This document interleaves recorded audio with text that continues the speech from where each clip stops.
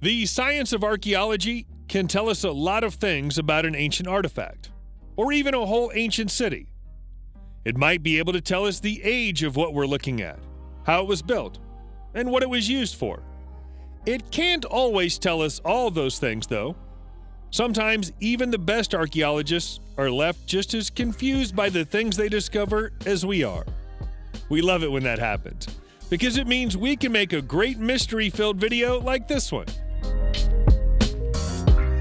In 2006, scientific researcher Tim Bartholomew was on an expedition in Alaska when he came across something that stopped him in his tracks.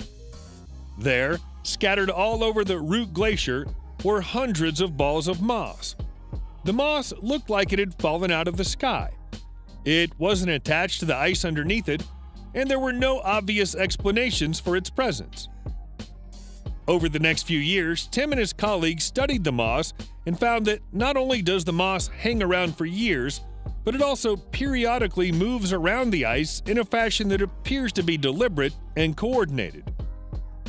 When the moss moves, it does so at the same speed and in the same direction as the moss balls around it. That'd be easy to explain if the balls were rolling downhill, but that isn't the case. They can move in any direction, and that includes uphill. The pattern of movement isn't consistent with the direction of the wind, so that potential explanation has to be ruled out too. The truth is that 14 years after starting his study, Tim still doesn't know how the balls move around or where they came from. They're a complete enigma.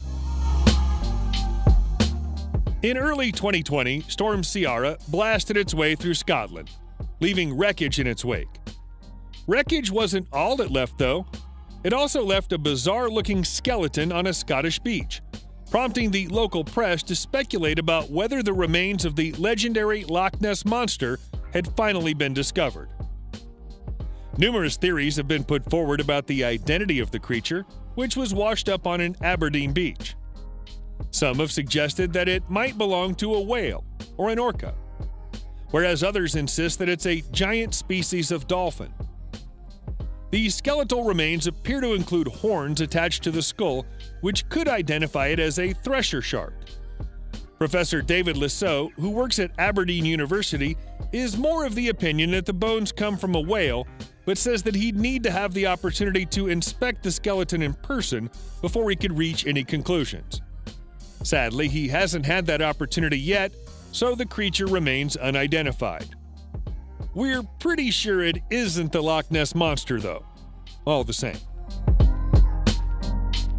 The history of human settlement in the British Isles goes back thousands of years, and the country is full of incredible ancient artifacts and structures.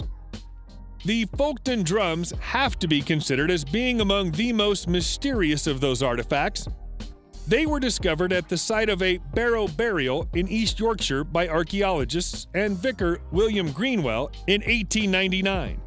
He estimated them to be around 2,600 years old, a figure that's been confirmed by more recent studies.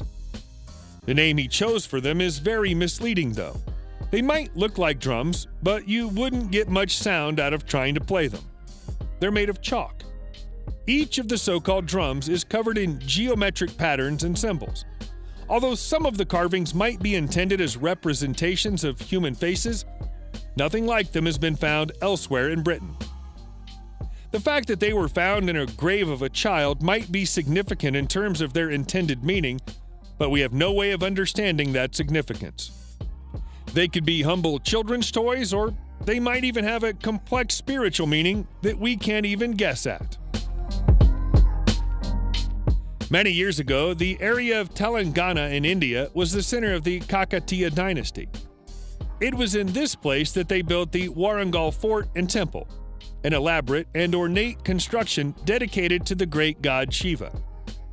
It's thought that these structures have stood in situ since at least the 12th century, but they might be even earlier. What we can say for sure is that they were built to last. Warangal has been attacked many times by invading armies over the passing of the centuries, but the incredible fortifications have withstood every assault. When you look at the massive granite blocks that make up the buildings, that's not surprising. How did people living 800 years ago fit them together so perfectly that no mortar is required to hold them together? We have no idea. We also have no idea why the pillars around Warangal's gates are covered by carvings of birds, mythical creatures, and lotus symbols, but none of the religious iconography that was typical of the era.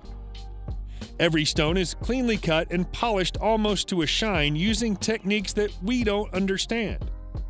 Did our ancient ancestors have access to advanced technology, or have we forgotten a few things that we used to know about building? While we're talking about mysterious things carved from stone, let's go to Arsi in Ethiopia for a closer look at the Tia stone pillars, also known as the Tia stele. There are 46 of these stones in total, all of which are elaborately decorated and in various states of standing up or beginning to fall down. Carved stone monuments aren't unusual in Ethiopia, but the Tia stele aren't considered within the design of anything found elsewhere in the country. Frustratingly, all attempts to date the stones have failed. They're thought to be somewhere between 500 and 1,000 years old, but that's as close as archaeologists can get to a reliable date. Every single one of the Tia stones features an image of swords, human figures, and geometric shapes. It's possible that they're grave markers because of the presence of a series of tombs close to the site. But that's little more than a best guess. 30 years ago, the area was designated as a UNESCO World Heritage Site, but that doesn't mean that UNESCO or anybody else understands what type of heritage they're preserving. As you'll know if you're a student of history, ancient Egyptians were extremely advanced for their time in many different ways, with their knowledge of astronomy being especially impressive.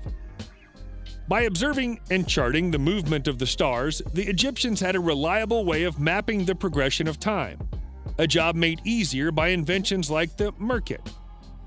The deceptively simple-looking devices are elaborately decorated wooden or bone bars connected to weighted plumb lines.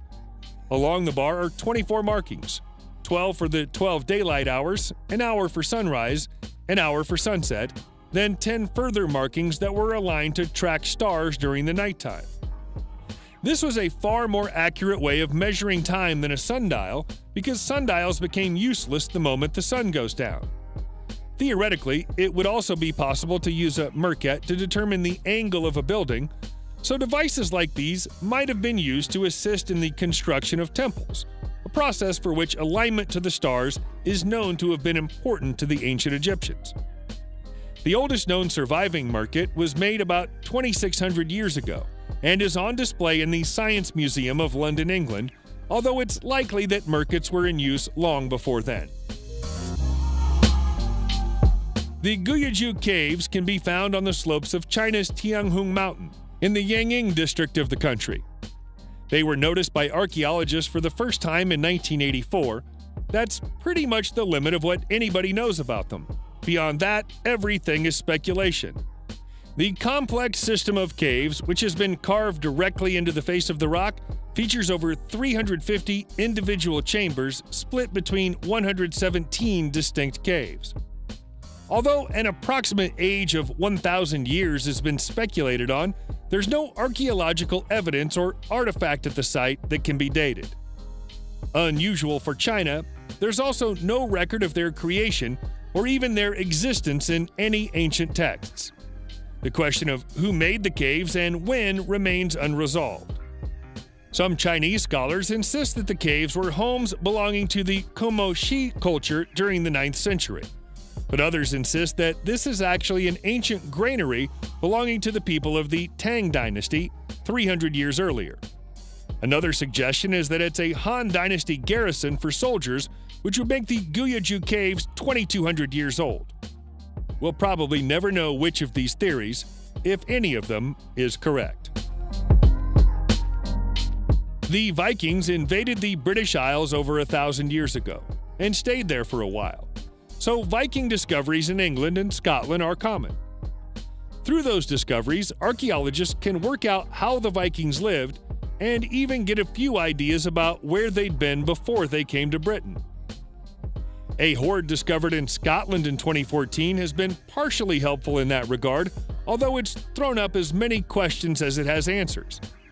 The hoard contains gold, silver, jewelry, crystals, drinking vessels, and even a few soft textiles, all of which have been dated to the 10th century. What's puzzling archaeologists is that many of the items, especially the jewelry, comes from parts of the world where Viking activity isn't thought to have been significant. There are items from Byzantium and Rome, for example, as well as Ireland and Anglo-Saxon southern England. That begs the question of whether they stole these items or whether they traded for them instead. Taken all together, the hoard would seem to confirm that the travels of the Vikings went much further than history books currently tell us they did. Poor Bazin, in the Tuva region of Russia, is one of the greatest archaeological mysteries in this entire enormous country. Its name translates from the Tuvanian language as clay house, which tells us what it's made of, but not what it was built for. This strange site, positioned on an island in the middle of Terrakol Lake, is a relic of the Uyghur culture and was most likely built during the 8th century. When it was first discovered by archaeologists, it was initially thought to be the ruins of an ancient fortress. But subsequent studies have revealed that the layout of the buildings and the rooms they contained is more consistent with the design of an ancient Chinese royal palace. Mysteriously, there's no evidence of human activity in or around the site other than the existence of the buildings themselves. That raises the possibility that it was never used for its intended purpose and may not ever have been finished at all. That might suggest that it was built somewhere around 777 as a temple to followers of the Manichaeism religion. Tengri Bogu Khan, a devotee of that faith, was the ruler of this area in that year, but was violently overthrown in an uprising led by opponents of the religion 2 years later. With Khan gone and the religion outlawed, any temple dedicated to it would have been deemed surplus to requirements. You might think that warriors of the Bronze Age wore armor made out of bronze. After all, it was called the Bronze Age for a reason. That doesn't appear to have been the case in Siberia, though. There, in the Siberian city of Omsk in 2014, archaeologists reported the discovery of a suit of armor made entirely out of bone. The bones used in the armor came from a variety of animals, including horses, elk, and deer. The circumstances surrounding the discovery of the armor are mysterious. The 4,000-year-old artifact was buried, but it wasn't in a grave, and there was no sign at the site of the warrior whom it was presumably designed to protect. It also wouldn't have made sense to bury armor like this in any event. It would have offered excellent protection against arrowheads and knives, and as such, it would gladly have been inherited by one warrior in the event of the death of another. It's possible that the burial was meant as a tribute of some kind, but if that's the case, it's strange to find it on its own without any other personal items surrounding it. By the 8th century, there were many different tried and tested ways to build a temple. So it's baffling that anyone would have gone to the trouble of carving one directly out of one huge, singular chunk of rock, as was the case with Vatuvan Koil in India. This grand temple looks suspiciously unfinished around its lower levels, which strongly suggests that the people who carved it started at the top and then worked their way down. The top levels are almost unbelievably intricate for this era, decorated with inscriptions on the walls and more than 100 religious sculptures inside its various rooms. Some ancient Indian texts say that multiple rock-hewn Pandya dynasty temples existed in the area, but if that's true, then this is the only one that survived the passing of the last 1,200 years. There might be a grisly secret behind the reason why this temple is unfinished. The name Vitruvian Koil translates as the Temple of the Slayer, perhaps confirming the local legend that a father and son competed to see who could build a rock-hewn temple the fastest. When it became obvious that the son would win, the father murdered him to prevent him from completing the task. Many ancient Viking maps make reference to a place called Vinland, which is understood to be the furthest flung from their Norse homeland of all the Viking settlements. It's possible, but not proven, that Vinland was actually the place we now know as Leons Meadows in Newfoundland, Canada. This indisputably Viking settlement was built in the early 11th century, making a mockery of the idea that Christopher Columbus was the first European traveler to visit the Americas. The site isn't necessarily full of things to look at, consisting of little more than a few sod-covered wooden buildings, but that doesn't make it any less historically significant. Archaeological evidence collected from the site suggests that the few Vikings who settled here stayed here for roughly 15 years before departing, possibly as a result of a clash between themselves and the pre-Beothuk natives who are known to have lived in the area. Given that this place is such a long way from Scandinavia, it's difficult to believe that the Vikings arrived here deliberately, as they ought not to have known that the North American continent existed. Perhaps they just got very lost at sea. Subscribe to the channel and turn on notifications, and you will be the first to know when a new video comes out. Thank you for watching, and see you in the next video.